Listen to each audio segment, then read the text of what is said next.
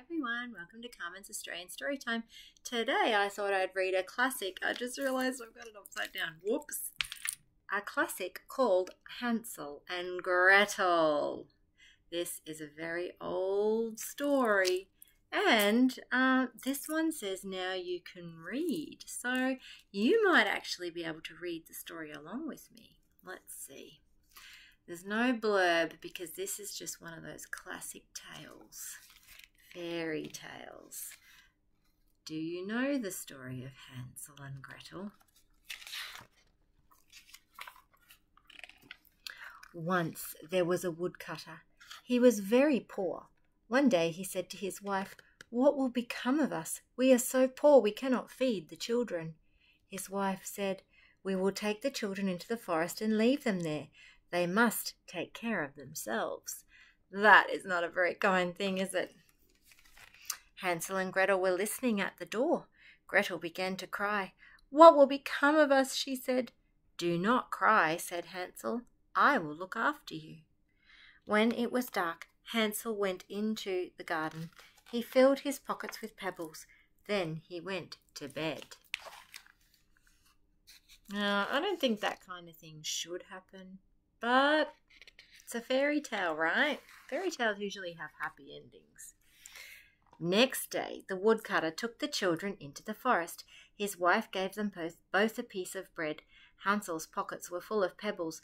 Gretel had to put the bread in her apron. Hansel kept looking back at the house. "What are you looking at?" asked the woodcutter. "I'm looking at my little cat," said Hansel, but really he was dropping pebbles on the path. It's very clever. When they were deep in the forest, the woodcutter made a fire. "Sit and rest," he said to Hansel and Gretel. "When we have cut the wood, we will come back for you." Hansel and Gretel waited and waited. Their father did not return.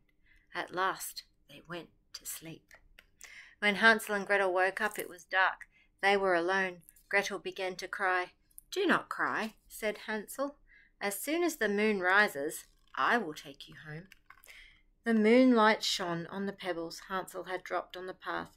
They followed them all the way home. He's so clever.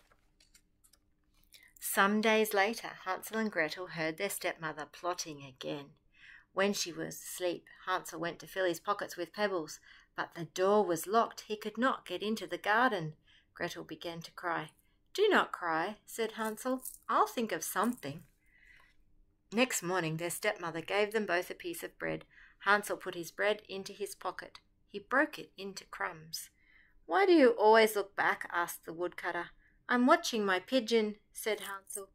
But really he was dropping crumbs along the path.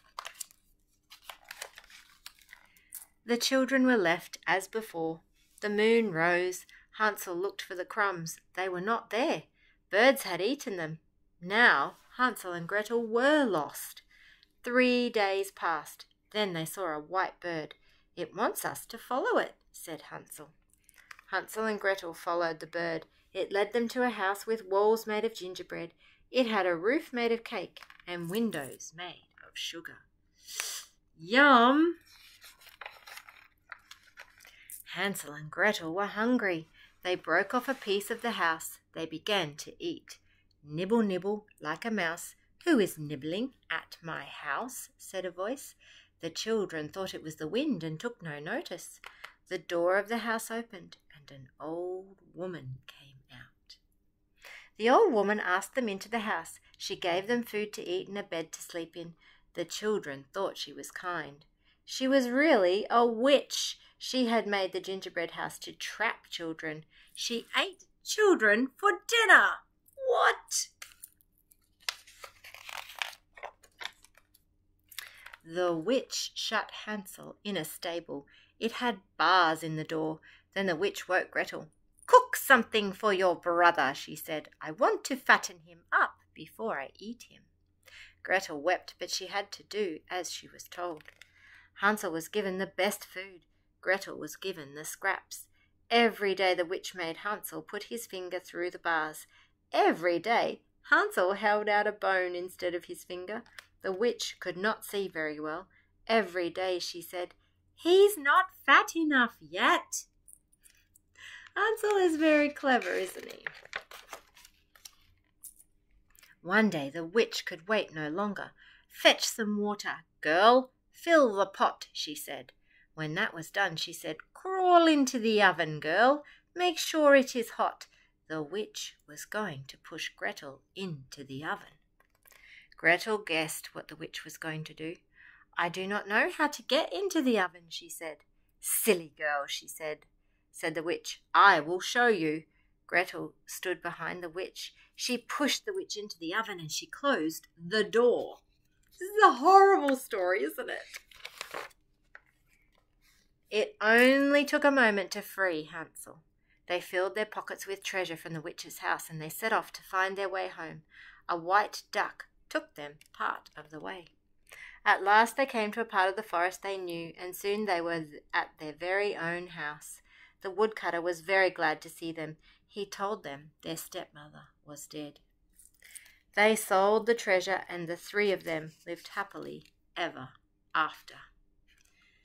Now that is a classic fairy tale, but what a gruesome one. Although I do like how at the end they found their way home and they lived happily ever after, which is usually how the fairy tales end, right?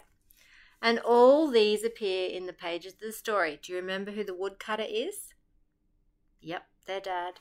And there's Hansel and Gretel and the pebbles and the bread and the bird and the witch and the gingerbread house.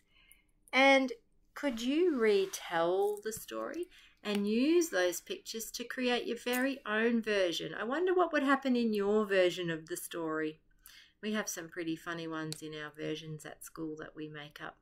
And I wonder if you can tell me which pages you will find those pictures on if you go back through the book. Thank you for joining me on Carmen's Australian Storytime.